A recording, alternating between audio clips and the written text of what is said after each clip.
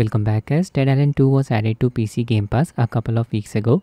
In this video I'll be showing you how to enable FSR version 3.1.2 frame generation in this game using Nitex free Optiscaler mod. I'll be testing the game on my Windows PC that has a Ryzen 5700X 3D processor and an RTX 2070 Super GPU. Now before jumping into the guide, I would like to thank Keymailer and Xbox for providing me with a free monthly subscription of PC Gamepass for the purpose of reviewing games. This subscription gives us access to hundreds of games. We can play these games for as long as we want until our subscription expires. We also get a small discount on some games being sold on Microsoft Store. Games from first-party Microsoft studios and even third-party studios are included with PC Gamepass. Even EA Play membership is included. In India, Microsoft Store even supports UPI mode of payment. In order to get Optiscaler frame generation working with any game, the game needs to support Direct3D12 API and DLSS upscaler. Now here's the thing, Dead Island Part 2 does not support DLSS upscaler. Yes, you heard it right. So I'll be using the Callisto protocol FSR to DLSS Bridge Mod in order to get DLSS working in Dead Island 2. You can download this mod for absolutely free from Nexus Mods website. Just need to have a free Nexus Mods account in order to download any stuff from here. Here's the thing, DLSS upscaler in this game exhibits graphical artifacts, so it's recommended to use either FSR 3.1.2 or XeSS 1.3.1 upscaler. So just click on files here, download the latest version, click on manual download, click on slow download. I'll be using version 0.7 preview 36 build of Optiscaler. You can download it for free from Optiscaler's GitHub page. I'll give its link in the description. Scroll down until you find the asset section, expand it, click on the preview 36.7z link. First I'll install the Callisto protocol FSR to DLSS Bridge Mod. Just open its archive file. Copy all of the files present inside this archive window. Need to paste them in the game's install directory. Open the Xbox PC app, click on My Library, select the game, click on the three dots next to play button, click on Manage, click on Files. Game size is around 90 GB. Click on Browse. This is the game's install directory, Dead Island 2. Open Content folder. Open Dead Island folder. Open Binaries folder. Open WinGDK folder. Paste the mod files here. Just execute this registry file. Enable Nvidia SIG override.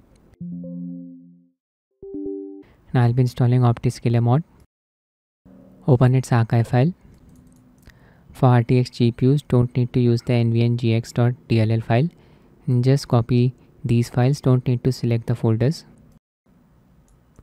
Highlighting the files.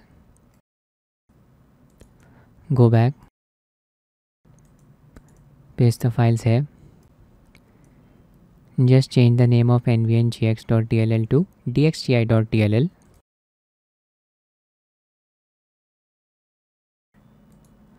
Copy the highlighted files. Paste them in the games directory where you pasted the previous mod files.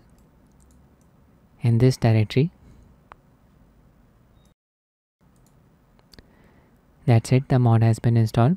Now make sure hardware accelerated GPU scheduling setting is enabled on your PC. Right click on the desktop, then click on display settings. Now just click on graphics.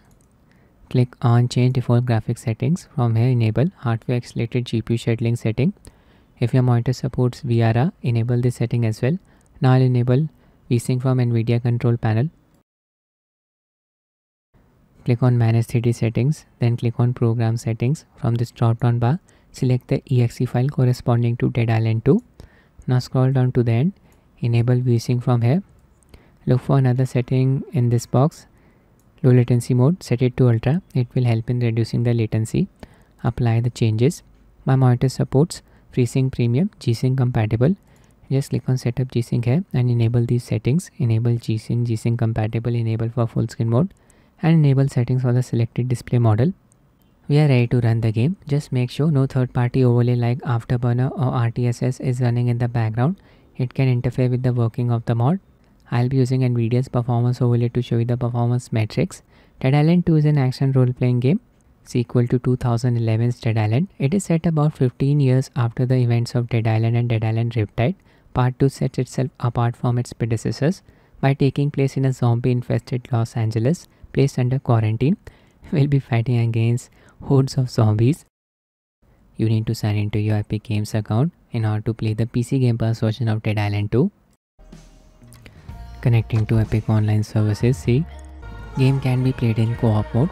I'll be playing it in solo mode, entirely up to you. In-game settings, full HD resolution, display mode full screen, VSYNC disabled, no FPS cap applied, motion blur disabled. I'll just max out the settings, ultra preset. Just make sure FSR 2 upscaler is enabled. DLSS upscaler will be used instead of FSR. Just boot into the game. You'll see something like this. So many graphical artifacts. It's due to the DLSS upscaler not working properly. Just open Optiscaler menu by pressing the insert keyboard key. Upscaler selected DLSS. From this drop down bar, change the upscaler. I'll just select XeSS. Apply. It's version 1.3.1. Frame generation disabled for the time being. Here you can see image got fixed. XeSS upscaler is producing a lot of texture shimmering around the vegetation, leaves of the trees. It's looking ugly. See, texture shimmering going on around the leaves. So I'll just switch to FSR upscaler. From this drop down bar, select FSR 3.x, apply. It's version 3.1.2. Check out the vegetation. Yeah, texture shimmering got fixed. So in this game I would recommend using FSR 3.1.2 upscaler. Without frame generation enabled, FPS is within a range of 90 to 110. Decent performance. I'll just enable frame generation now. On. Back to the game. Yeah, FPS increased to around 160. Can observe the added amount of smoothness. Input delay is not a problem, but the game's HUD elements are flickering. You can see that in the top right corner. I'll just open Optiscaler's debug view. In the bottom middle image, the HUD elements are visible. This means they will flicker after enabling Optiscaler frame generation. And the rectangle in the bottom right corner is completely black. Just open Optiscaler menu, enable FG Hudfix setting. Limit value set to 1. HUD element in the bottom middle image is still visible. Just set the limit value to 2. Now the display is working properly for the bottom right rectangle. HUD elements are not visible in the bottom middle image. Let's just play the game. Disable debug view. Everything is working properly. FSR smoothing effect. HUD elements not flickering. Have a nose around in here. Hold your hoses. Is that a breaker I see? Need to open the main gate. Just a ticket. Just need to restore the power.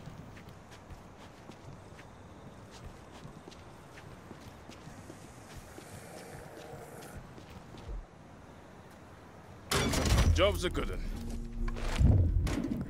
I'll engage in combat now. Roll with the punches, as my granddad used to say. Dodge the attacks by pressing the Alt key.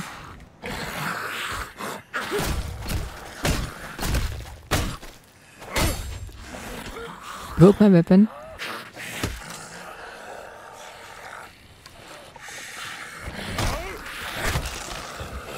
Back that zombie.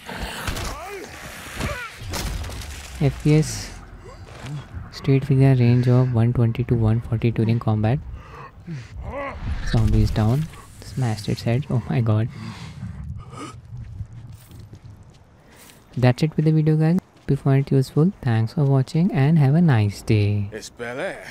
Of course it's locked.